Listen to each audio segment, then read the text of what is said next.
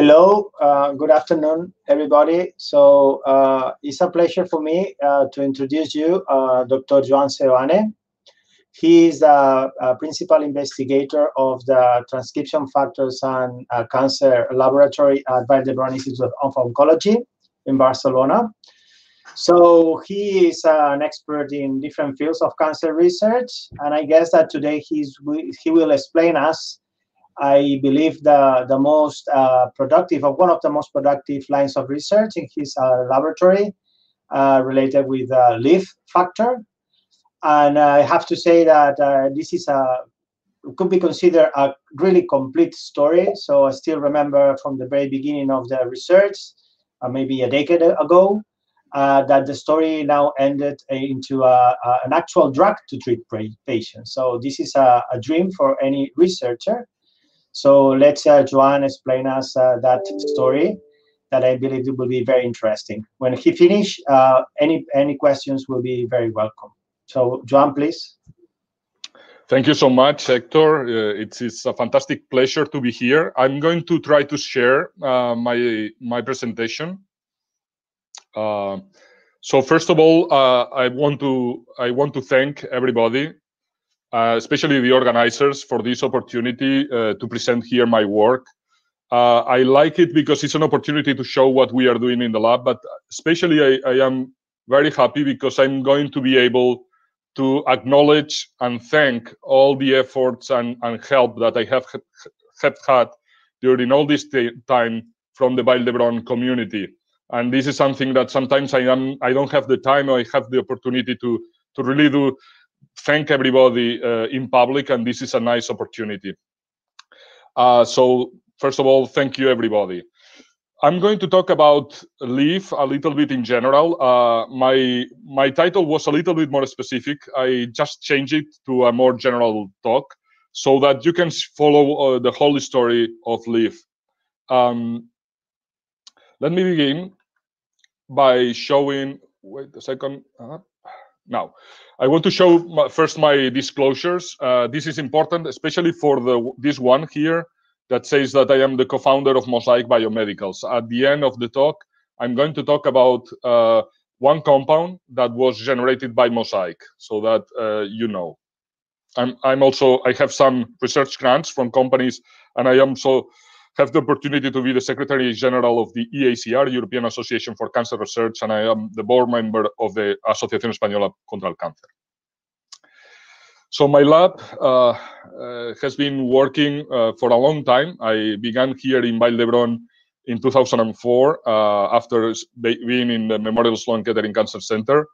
And we are from the day one trying to understand brain tumors, both primary tumors and also metastatic tumors.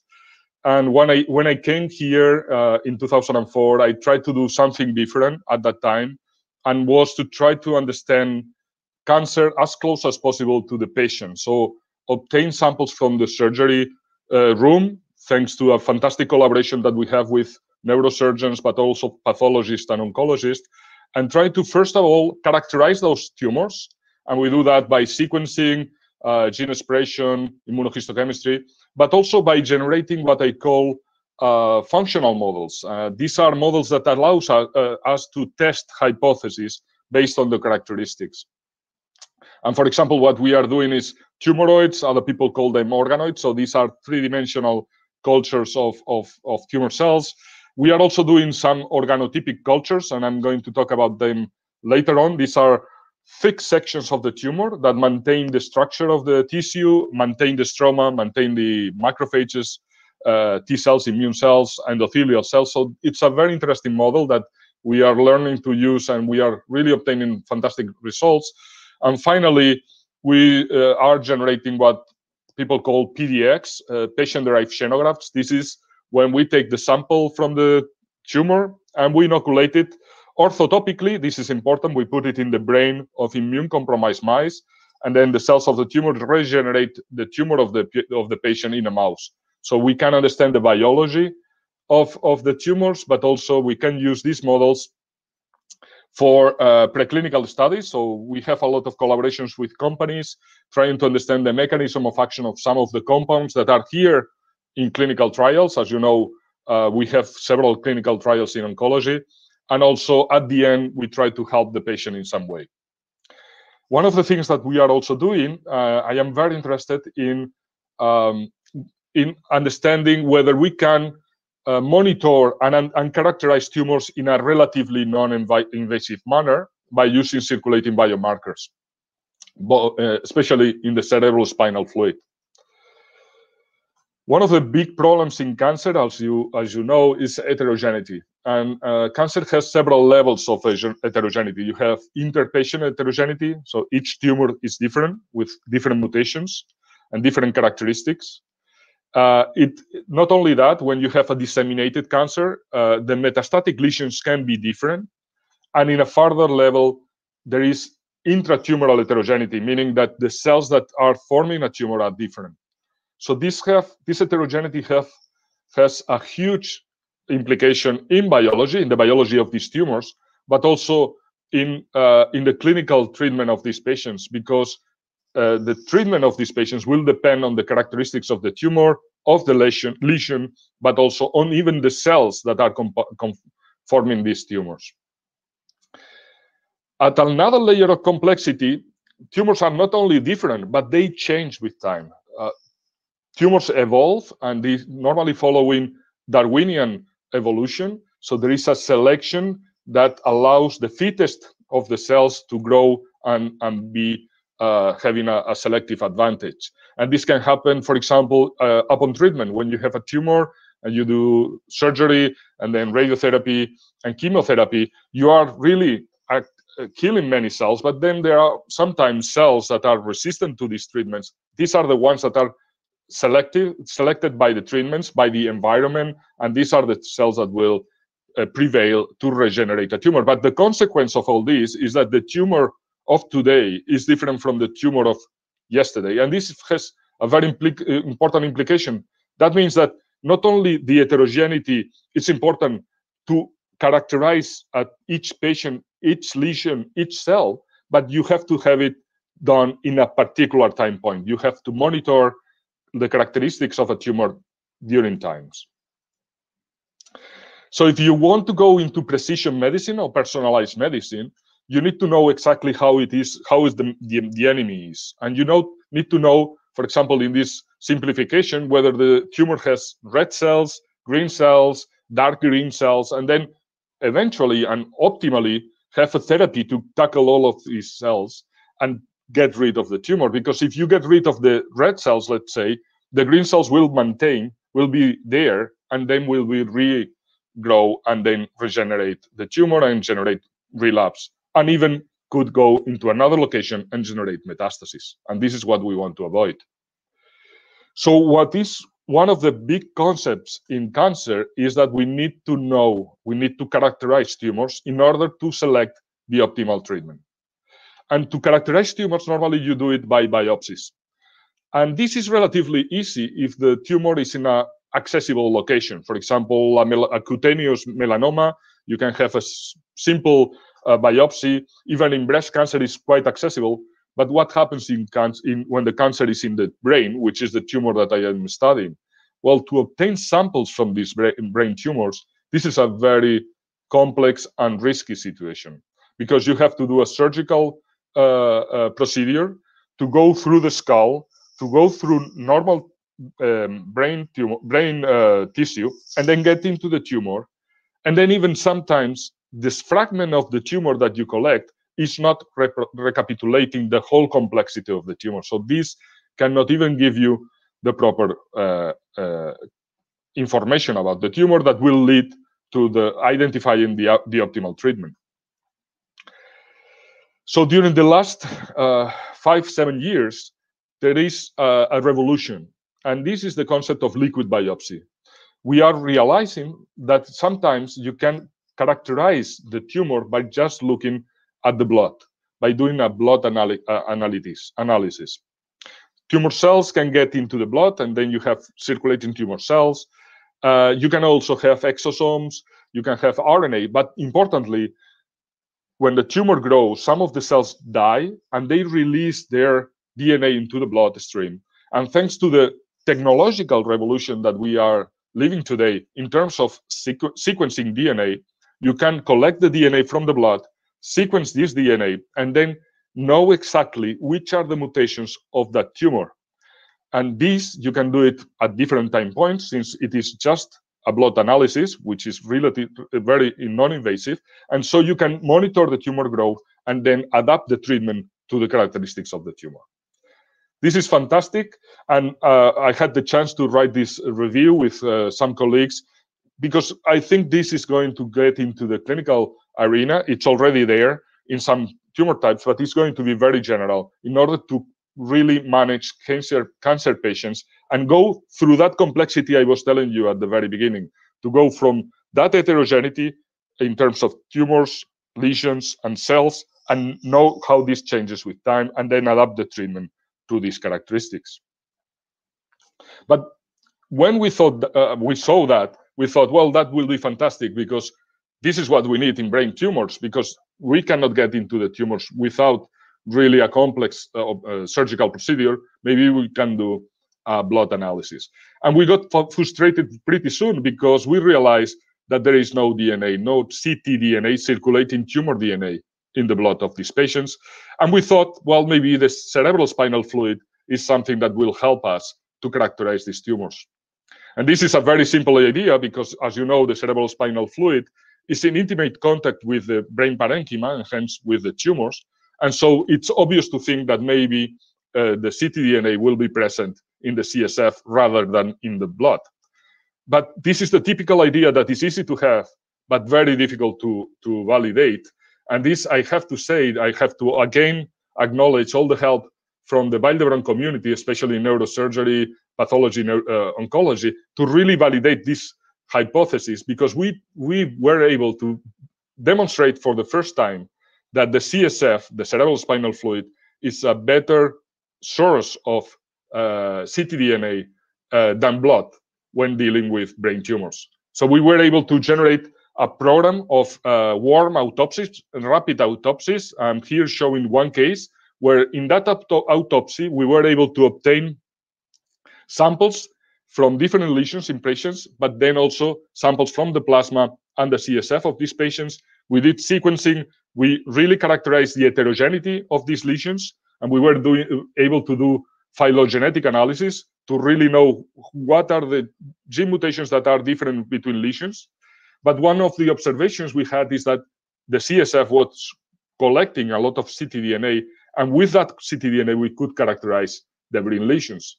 But then when we look specifically for in patients with restricted CNS diseases, meaning patients that only they had tumors in the brain, not tumors in any other location, extracranial location, we found that the ctDNA, the circulating tumor DNA, was only present in the CSF and not in the plasma.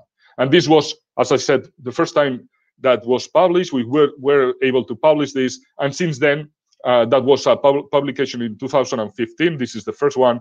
And then since then, we have really contributed to the field with many other publications showing that this is important for brain metastases, diffuse glioma, CNS lymphoma, and medulloblastoma. And again, here, with a fantastic collaboration with people from Vall. So we were able to write this review where we proposed that the CSF ctDNA, so the circulating tumor DNA, cell-free circulating tumor DNA that is present in the CSF, allows you to characterize and help in the diagnosis, help understand the prognosis of these tumors, find actionable genomic alterations. Sometimes you can find mutations that can tell you which is the treatment for these patients. For example, EGFR mutations in brain metastases from lung, or they can allow you also to monitor tumor burden. And this is important when dealing, for example, with concepts of pseudo-progression. And also monitor evolving heterogeneity, see how these tumors change with relapse. And this is, for example, very important in medulloblastoma. Very recently, we were able to go one step further, and we decided not to analyze the ctDNA in the CSF, but the immune cells in the CSF. And this is very important in tumors that can respond to immunotherapy, such as lung and melanoma, that they tend to go to the brain into the brain, to metastasize into the brain.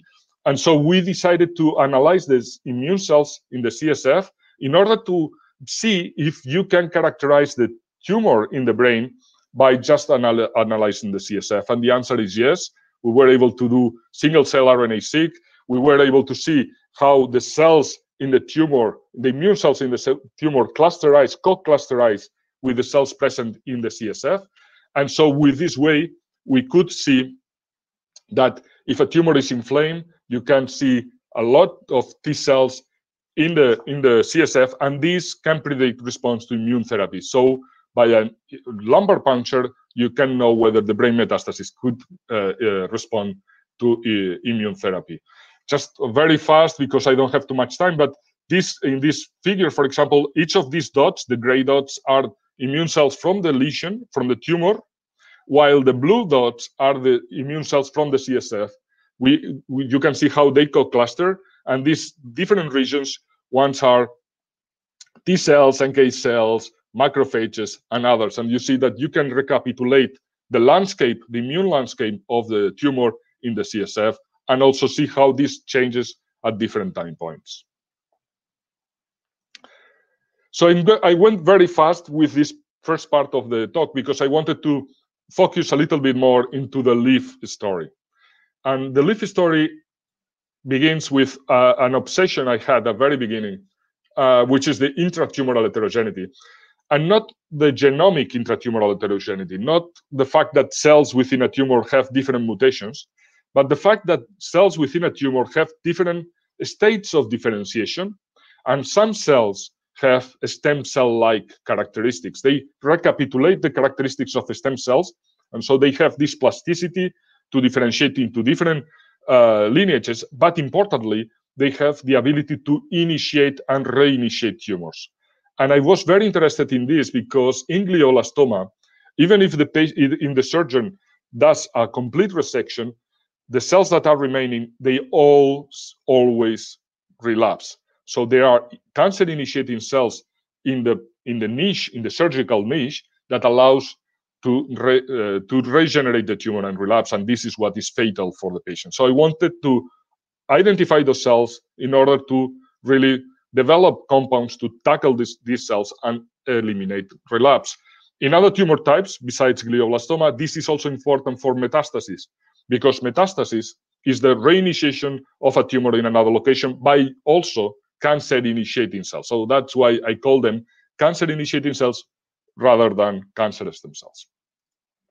So I'm not going to get into that, but long time ago, already 12 years ago, we were able to find a cellular entity that was characterized by the expression of CD44 and ID1, the transcription factor ID1. These cancer-initiating cells were depending on one factor, one cytokine called LIF. LIF, what it did was induce the self-renewal of these cancer-initiating cells, preventing differentiation. So in tumors that have high levels of LIF, if you block LIF, the CD44 high ID1 positive cells became CD44 low and lost their ability to initiate tumors, losing their characteristics as cancer-initiating cells. So that was very interesting because LIF was a therapeutic target to really tackle cancer-initiating cells as I was looking for. So I decided to go deeper into LIF. LIF is a cytokine, as I said, of the IL-6 family of cytokines. It signals through an heterodimer of receptors, the LIF receptor and the GP130, and it can signal through different pathways. The main one is the JAK-STAT3 pathway. One of the first observations that was really striking is the heterogeneity of expression of LIF in tumors. So there are tumors that have huge amounts of LIF and tumors that do not express LIF. So there is aberrant levels of LIF in glioblastoma, non-small cell lung cancer, ovarian cancer, and pancreatic cancer. And the fact that there are aberrant levels of LIF in some tumors made me think that maybe high levels of LIF was providing a selective advantage to these tumors, was helping the tumor to grow. That's why there was such a huge amount of LIF. And this was in some way corroborated by the fact that tumors that have very high levels of LIF tend to be to do worse. They are more aggressive. In fact, LIF confers poor prognosis to glioma, to glioblastoma, and some other authors later on, they show that this is the case for head and neck, lung, and colorectal cancer. So in all these tumors, high levels of LIF correlates with poor prognosis. So that was telling me that maybe LIF was important in oncogenesis. But then is when I did something that I always recommend everybody, and it's like go out of the box. No, just you are all the time concentrated in studying your particular question, and sometimes it's good to step back and look at other situations, other problems. And at that time, I decided to go into embryogenesis, and I read very interesting stuff related LIF to embryogenesis. And as some of you know, I mean, embryogenesis is fascinating. And LIF has a crucial role in embryogenesis in two steps. One, LIF is fundamental for embryonic stem cell self-renewal. In fact, LIF prevents early differentiation of embryonic stem cell self-renewal. So what it does is sets the pace of the embryonic stem cells so that they can differentiate at the right time to really generate an embryo.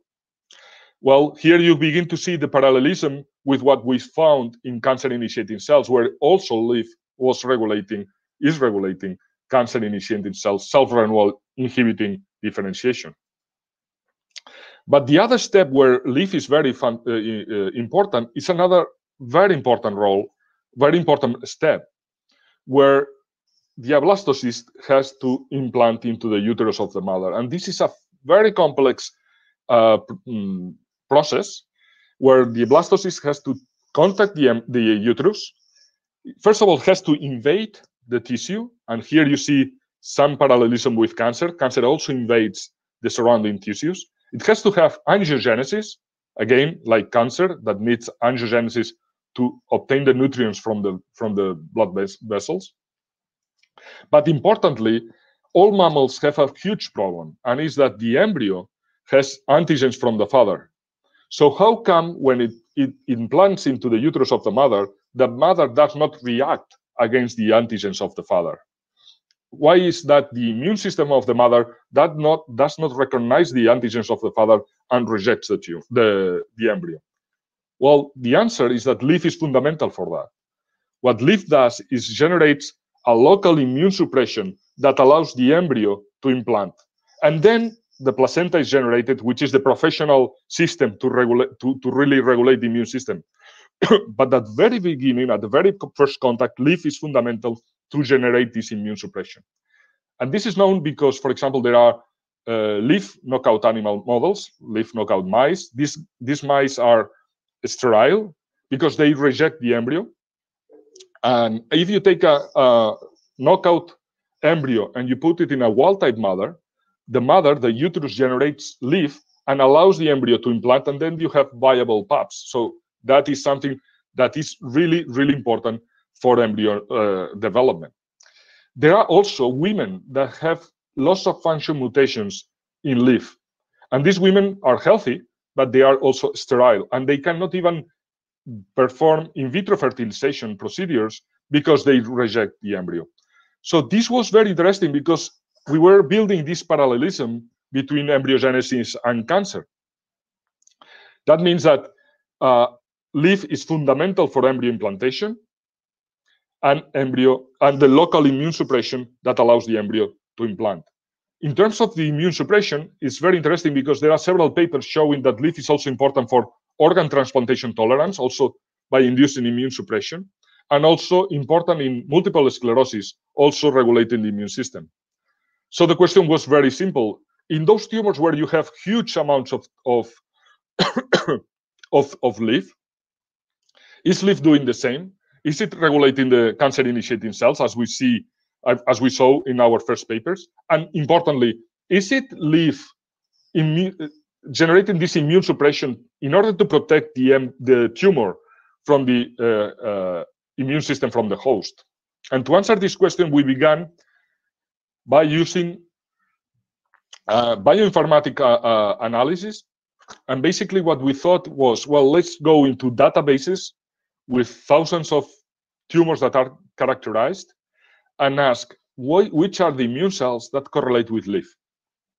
And we saw that in certain tumors, for example, in glioblastoma and in ovarian, there is a very nice correlation between LIF and tumor-associated macrophages, with the macrophages that are within the tumor that we call TAMs. So that was the first clue that maybe LIF might be signaling in macrophages, and this is important for cancer.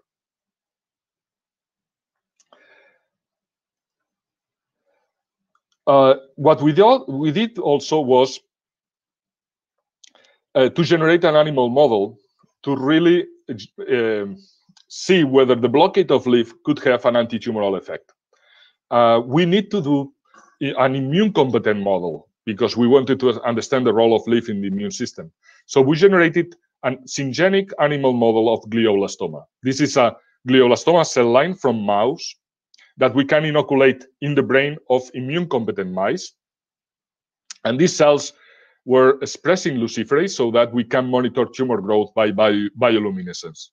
I don't see, I mean, if you see here, when we treat these mice with anti-LIF, with a blocking antibody against LIF, the tumor were not able to grow as fast as the control tumor. And then when we characterize these tumors, we found that, first of all, a very clear decrease in phospho-STAT3.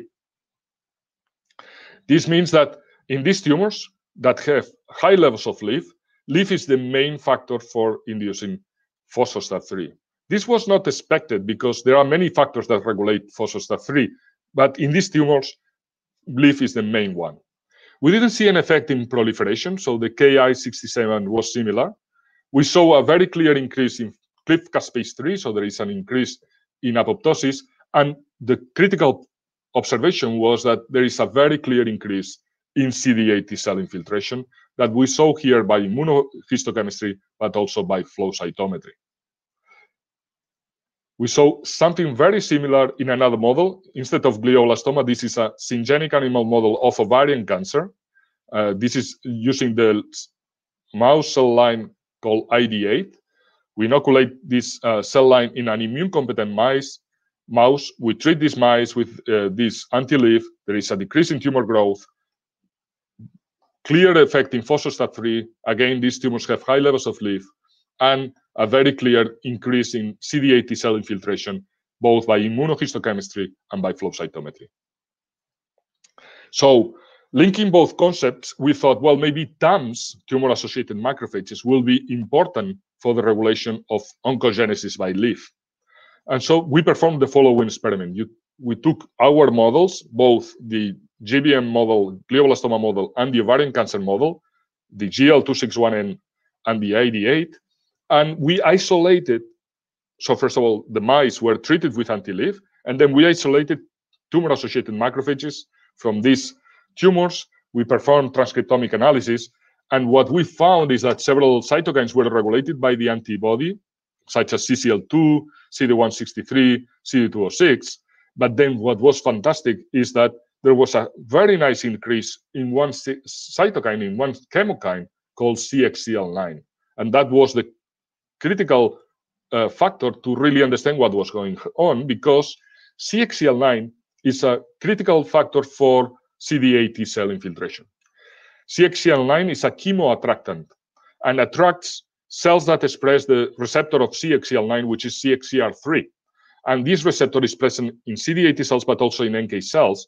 And so in this very nice review by Chen and Melman, they show that CXCL9 is the crucial factor to really increase the CD8 T cell into the tumor. So if the blocking of LIF was increasing CXCL9, that may be the mediator of the induction of CD8 T cell infiltration. And we validated this result. Here you see the result. We have these mice with a GBM tumor. We treat with anti-LIF. As I told you, there is an increase in CD8 T cell infiltration. But then when we block LIF and CXCL9, this increase is gone, indicating that the CXCL9 is the mediator of the induction of CD8 T cell infiltration. We perform another experiment. In this case, we use our antibody and we look for tumor growth by bioluminescence. There is a clear decrease in tumor growth with the antibody.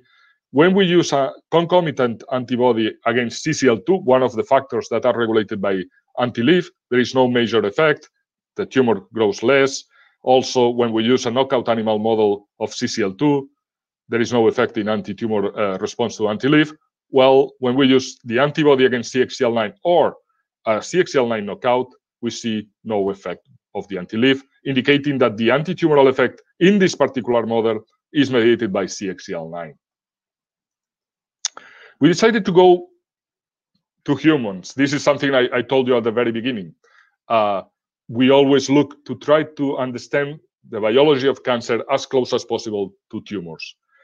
And what we did was to obtain tumors from patients undergoing surgery here in the hospital, and we performed organotypic cultures. That this is what I told you. These are thick sections of the tumor that maintain the architecture of the tissue, maintain the stroma, maintain the macrophages, immune cells, and endothelial cells. You can grow them for 10, 15 days in semi-dry conditions. This is already used in many other fields, such as, for example, neuroscience.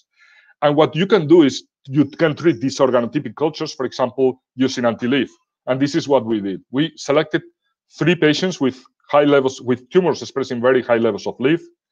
We treat these organotypic cultures with anti-LIF, and we found that indeed, when we block LIF, you see a decrease in CCL2, a decrease in CD163, decrease in CD206 in macrophages, and then a very clear increase in CXCL9, as we were seeing in our animal models. So we were recapitulating in humans what we found in mice.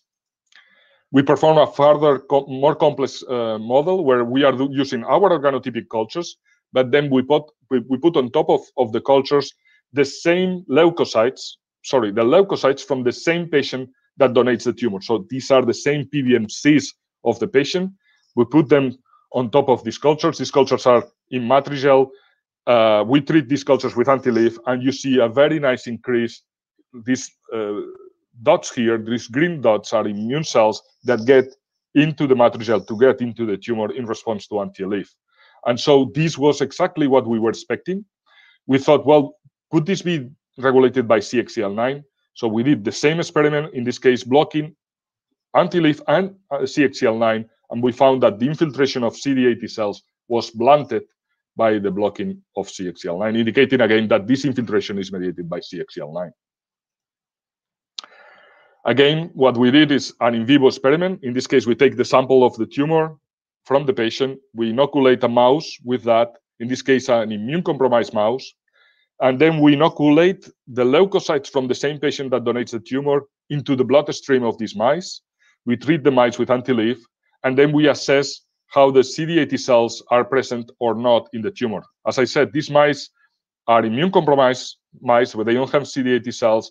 We put CD8 cells from the patient, and then we see that when you block LIF, you see a very clear increase in CD8 cells in the tumor in these 4 different patients, indicating again that we are seeing the effect that we were expecting in patients. Finally, we did a very cool technology, which is similar to what I just told you, but in this case, we took the PBMCs from the patient. We isolate CD3 positive T cells. We infect them. We do a quick infection with luciferase, with a lentivirus expressing luciferase. And then we inoculate these T cells. And then thanks to the luciferase, we can monitor the T cells. And then by bioluminescence, we can see how they get into the tumor. They concentrate, and we see a signal, very nice signal here. So all this data was telling us that LIF was controlling in some way the CD8 cell infiltration. And this has a very important implication in immune therapy. Because what is known is that there are tumors that are called cold. That means that they don't have immune cells, or very few immune cells. They are non-inflamed. And then there are tumors that are hot. They are very inflamed.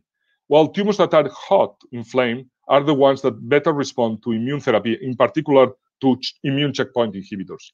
So what we were observing is that anti-LIF induced the infiltration of CD8 cells, converting a cold tumor into a hot tumor. If this is true, well, we could combine anti-LIF with anti-PD-1, an immune checkpoint inhibitor, in a way that a cold tumor, we convert it in a hot tumor by anti-LIF, and then we hit this hot tumor with an immune checkpoint inhibitor to activate T cells and get an anti-tumoral response. To validate this hypothesis, we use the syngenic GBM model. In this case, we inoculate the cells. We wait the cells to generate a full-blown tumor, very difficult to treat. These tumors barely respond to anti-LIF. Here, the green bars. They don't respond to PD-1. They are resistant to immune checkpoint inhibitors. But what was very cool was that when we combine anti-LIF and anti-PD-1, we see tumor regression. That means the tumor disappears. In some mice, it's completely gone, and there is a prolonged survival. And that was what was very interesting, is that when we take these mice where you have a complete regression, and then you re-inoculate with with the same GL261N cells, 300,000, well, these cells cannot generate a tumor. Here you have the experiment. You take all these naive mice, you inoculate them with 300,000 cells of GL261N. You see that there are tumors. These tumors will kill the mice. If you take mice from the previous experiment with a complete regression, you re-inoculate GL261 cells. These cells cannot grow, and these tumors, and these mouse have immune memory. That means that the immune system is recognizing those cells and getting rid of them, and in this real challenge experiment. So what basically we found is that there are tumors with very high levels of LIF, aberrantly high levels of LIF. These tumors tend to be aggressive. These tumors tend to have TAMs, tumor-associated macrophages. We know that LIF signals through TAMs. In fact, I have not shown you, but TAMs express the LIF receptor. Their LIF regulates several factors such as CCL2, CD163, CD206. But importantly, LIF silences the CXCL9 locus, the CXCL9 gene, so that CXCL9 cannot be induced. In these tumors, when you block LIF, you have a decrease in CCL2, CD163, CD206, but importantly, you release the expression of CXCL9. I have not shown you the data, but we know that this regulation is epigenetic. So LIF silences CXCL9 by an epigenetic, by methylation of the promoter of CXCL9. You block LIF, CXCL9 can be released, and hence can recruit CD80 cells into the tumor, generating an infiltrated tumor, an inflamed tumor that can then respond to anti-PD-1 and can respond to immune checkpoint inhibitors. So with all this data, both the data in the cancer stem cells or the data in the immune system, we thought that the LIF could be a good therapeutic target. And so some time ago, we decided to generate an antibody, a fully humanized neutralizing antibody against LIF that we called MSC1, because this antibody was developed in our company, the spin-off that we funded here called Mosaic Biomedical, and this spin-off is participated by the VHIR, VHIO, and ICREA. We have done several experiments with MSC1. I'm not showing you the data. One of the very interesting experiments is we could perform a crystal structure of the antibody bound to LIF in order to understand how this antibody blocked the signaling pathway. The answer is that the antibody binds to LIF. The complex antibody LIF can bind to the LIF receptor, but this complex abolishes the binding with the other member of the heterodimer, GP130, blocking the signaling. So that was kind of unexpected, because what we thought is that the antibody was interfering between the binding of LIF to the LIF receptor. In fact, what it does is interferes between the binding of LIF receptor and GP130. We were able to perform a clinical trial, and this clinical trial was a phase 1 clinical trial that we could do in Memorial Sloan Kettering Cancer Center, one of the best, if not the best, cancer centers in the world. We did it also in the Princess Margaret Hospital, the best hospital in Canada, and the Vall d'Hebron Hospital. I would argue that is the best hospital in Spain. We were able to do this phase 1 clinical trial. We saw that there is no toxicity. This was kind of expected because of those women, if you remember, that have loss of function mutations in LIF. These women are healthy, while these patients didn't have any problems with the antibody. We come up with a dose, in this case was 1500 milligrams. And what was very, very interesting is that we were able to obtain biopsies pre and on treatment of these patients, of some of these patients. And what was really amazing is that in some patients, not all of them, we could see an infiltration of CD8 T cells in response to anti-LIF. Exactly what we were seeing in our models, in preclinical models. So here you see an example. This is the pre-treatment biopsy. This is the on-treatment biopsy. You see the yellow cells are the CD8 T cells. There is a huge infiltration of CD8 T cells. And also we saw a decrease in CD163, a decrease in CD206, indicating that there is a shift between this M2-like phenotype of macrophages into an M1-like phenotype of macrophages. One of also the striking results was the levels of phospho-STAT3 in some patients were decreased, similarly as we were seeing in our animal models. Again, this was not expected because there are many factors that regulate phospho-STAT3, but in these tumors, it seems that LIF is the main factor to induce this signaling pathway, and maybe this is a key to these trials. We are right now, as you can see, going into phase 2. So this is something we are going to do by the end of the year. We are really excited. And one of the obsessions, one of the critical questions we want to understand is which are the patients that might benefit from this compound in combination with anti-PD-1. And this is the type of research we are doing right now in the lab, trying to understand in which patients you have CD8 T cell infiltration, in which patients you have this shift in macrophages, what happens with phospho-STAT3, in order to find biomarkers that will allow us to identify the patients that should be treated with anti-LIF, and in this way have a better response in our clinical trial. So what I think it's very interesting of this work is this very nice parallelism between embryogenesis and cancer, right? Cancer does not invent the wheel. It's not doing something very weird. It's just hijacking a normal developmental process that has been designed by evolution during millions and millions of years to solve a problem that all mammals have. And it's the problem that in mammals, one being has to be integrated in another being. So with different antigens, and so you have to deal with the immune system. So evolution comes up with the LIF factor to really generate this local immune suppression. Well, cancer hijacks this process for its own benefit, and hence LIF is important in tumors because LIF protects the tumor from the immune system of the host the same way that LIF protects the embryo from the immune system of the mother. And on top of that, there is the effect on embryonic stem cells and in cancer stem cells. So they have this dual effect by LIF. But thinking about that, and thinking about that very important question is, which are the tumors that should be regulated by LIF and should be treated with LIF? We thought about viruses. And one of the questions we wanted to understand is why? Why are there tumors with such a huge amounts of LIF?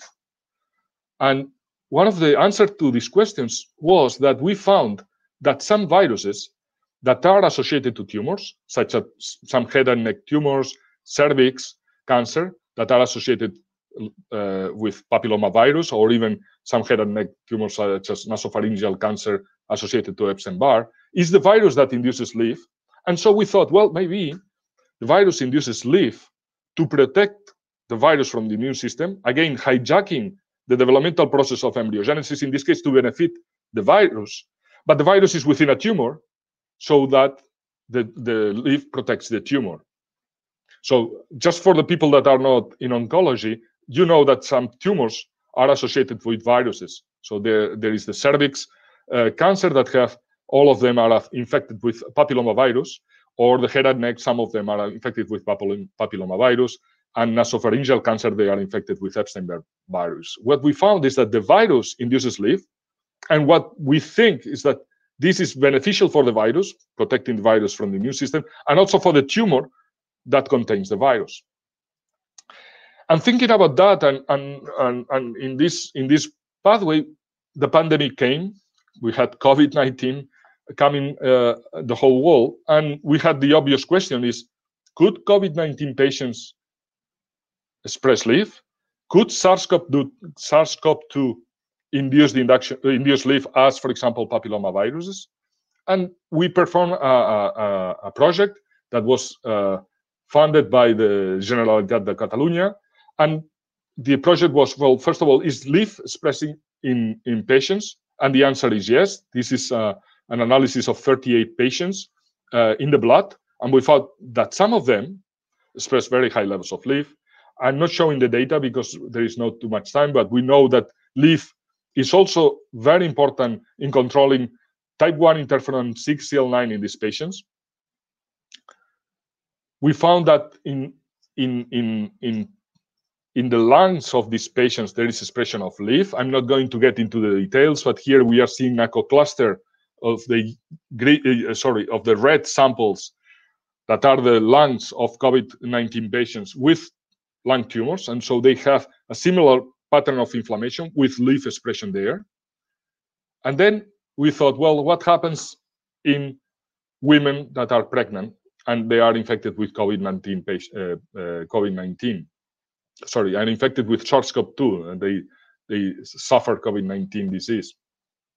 Well, I had the opportunity to collaborate with Dr. Paolo Nuciforo. We were able to characterize placentas from women that pregnant women that were infected with SARS-CoV-2, and we were able also to see that most of the placenta were not affected. There was not vertical transmission of the virus between the mother and the fetus, but there was one case where the placenta was infected. This affected the functionality of the placenta. Then the fetus was affected also by the virus, not by the direct infection, but by the fact that the placenta was not really functional, fully functional.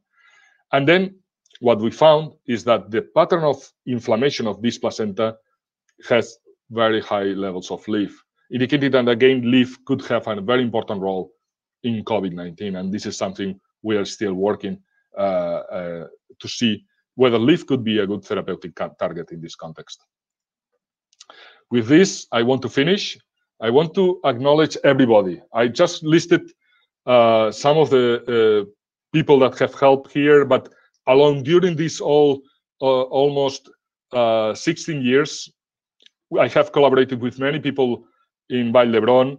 I want to acknowledge first the people in my lab, Mónica Pascual, Esther Planas, Esther Bonfil, Rafaela Yurlaru, and others. I want to acknowledge the people in neurosurgery, especially Fran Martinez Ricarte. He has been fundamental for all this work, and Dr. Sauquillo. Pathology, Paolo Nuciforo, but also Elena Martinez Saez and Santiago Ramón y Cajal. Medical oncologists, all the oncologists of the medical oncology department. I can name all of them. I want to name, for example, Dr. Tabernero, of course, as a representation of all of them. Pediatrics team for the medulloblastoma, thank you so much. Sole Gallego, Ana Llort, Raquel Hadlund. Immunology for the last part of the COVID-19 and microbiology. I also want to acknowledge Josep Kerr to help me induce all these things. It's not here, but I want to acknowledge also Carmen Espejo at the very beginning. She helped me very much with all the immune system and LIF, and she's an author of one of my papers. I want to acknowledge many people that are not here listed in Vall d'Hebron, and I'm very happy to have this opportunity to really thank you all. Also, I want to acknowledge the people in the clinic. We are collecting samples from brain metastases and glioblastoma from the clinic also, and I want to acknowledge Leire Pedrosa and Estela. I'm sorry about that. Estela Pineda, this is a typo. And also the funding agencies. Principally, I want to acknowledge the Asociación Española contra el Cáncer and the VHIR Foundation. And now I want to end this talk by having just a thought for Josep Baselga. I want to thank him very much. He was the one who hired me when I was in New York and I didn't know too much what to do. I was in Memorial Sloan Kettering, had some opportunities to stay in the States. He was really very adamant to tell me to come back to Barcelona and to Vall d'Hebron. He helped me begin my lab here. He has helped me all the time, and he has been my mentor. He was a fantastic physician, researcher, scientist, and mentor, and we will miss you. We will miss him a lot. And with that, I'm happy to take any questions that you guys will have. Thank you very much. So thank you very much, Joan. I've been reading some of the questions about your talk, and I think that two of them actually are related with a recurrent question on your talks. Is about how is LIF regulated. So even there is someone in the audience that is mentioning your paper on TGF-beta inducing LIF, and is wondering whether TGF-beta inhibitors and immunotherapy would be as efficient as anti-LIF plus immunotherapy, or is that not? Is that making sense for you? So that would be our first question. Yeah, that's a very good question, and this is something we described in our first paper in 2009. No, TGF-beta can induce LIF, but when you characterize other tumor types and even in glioblastoma, it's not always the case. There are some tumors that have very high levels of LIF, and in those tumors there is no TGF-beta, or in some cases even TGF-beta cannot induce LIF. So the way I see this is that TGF-beta can induce LIF in certain contexts, in certain tumor types, but not in all of them. And this is a very important point because, as I told you, we want to understand why some tumors have such a huge amount of LIF. This is not, TGF-beta can be part of this answer, but it's not for sure the most important one. One of the things, for example, we are observing is in these tumors that are associated to viruses, the virus through a protein encoded by the virus genome is the one that induces LIF. And there are a couple of papers showing that KRAS can also induce LIF. It seems a little bit more complex. We are working on that. Okay, so I see now people is getting more excited with the questions. There's people also asking about a bit more about LIF signaling itself. So is LIF also activating other pathways beyond STATs that you mentioned that could also be relevant for its function? Yes, indeed. I mean, the JAK-STAT3 pathway is the one that is the best well characterized, but LIF has been involved in the induction of the PI3K AKT pathway, also the MAP kinase pathway, also the Notch pathway, also the YAP pathway. So there are several pathways that are downstream of LIF. Still not very sure how these different pathways are implicated in the different pleiotropic responses to LIF. This is something that we have to do.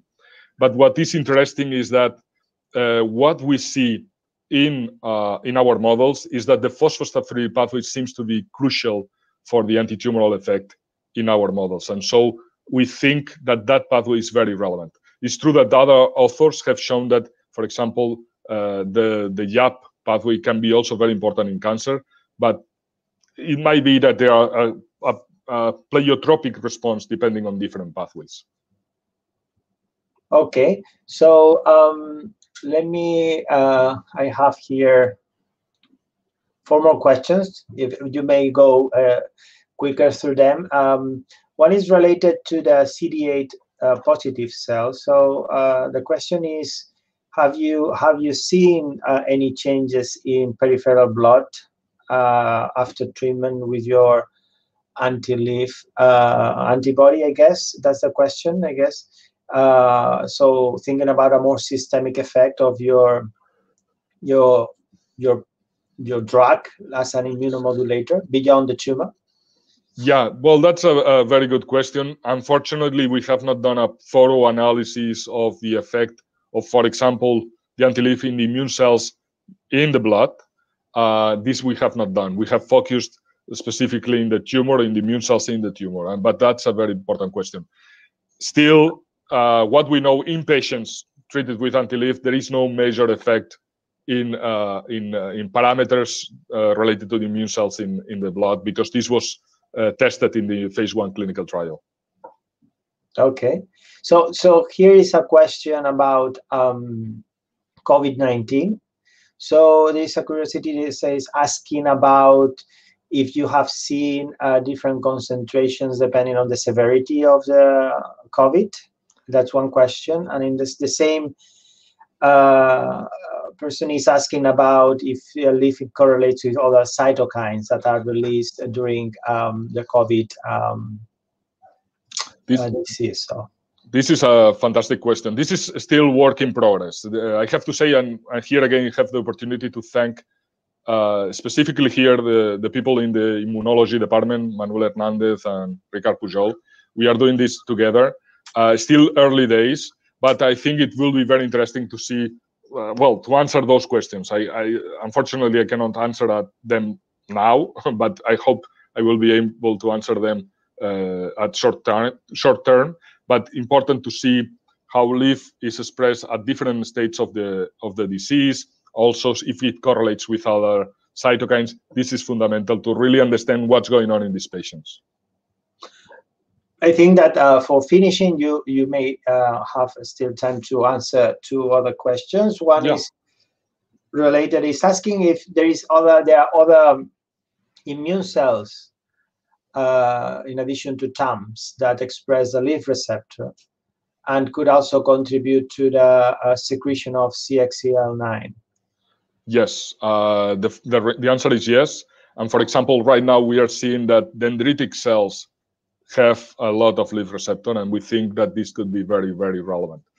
LIF receptor is also expressed in tumor cells, and here we are dealing with the heterogeneity of cancer that we always have. Some tumors have high levels of LIF receptor in the tumor cells, for example, glioblastoma. Some tumors, they have LIF receptor in the stroma, macrophages. Now we are seeing dendritic cells, so it depends a little bit on the tumor type. Okay. So I think that as a final question, because I cannot read more, and I think that will be all. It is someone asking about the potential effect of LIF on the vasculature. I guess the tumor vasculature itself. I think that you mentioned something just superficially, but it may also impact on the tumor vasculature. Is that right? Have you seen that? Well, that's a very good question, and in fact, it's related to the previous one. We know that endothelial cells can express LIF receptor, very high levels of LIF receptor, and so we think that LIF could be also important in endothelial cells and hence in angiogenesis. It's important to say that LIF could be regulating also the angiogenesis process in the embryo implantation, so that's something that could be also, again, this parallelism with tumors. I'm not saying that LIF is the critical factor in embryogenesis. I think that LIF is involved in embryogenesis. There may be other factors, but LIF has a very important role. And I know it because the loss of function of LIF really has an impact in the ability of the embryo to implant. Okay. I think that this has been many questions. I have quite interesting audience. And to finish, I want to tell you that in most of the questions I'll proceed with a congratulations for your job and for the great talk. And I also say the same. So I guess that that's all. And thank you very much for your sharing your investigation with us. Thank you, Hector, for your kind sharing of my talk. I want to again thank and apologize. I know that some people that have helped me are not acknowledged. I want to apologize for them, but I want to really tell everybody that I am really happy to be here in Vall d'Hebron in this context, and I really want to appreciate the help that everybody has done to me and be able to do this work. Without them, I wouldn't be able to do it. And thank you for this opportunity to share it with you at home. I'm playing at home here. Thank you. Okay, bye. Bye.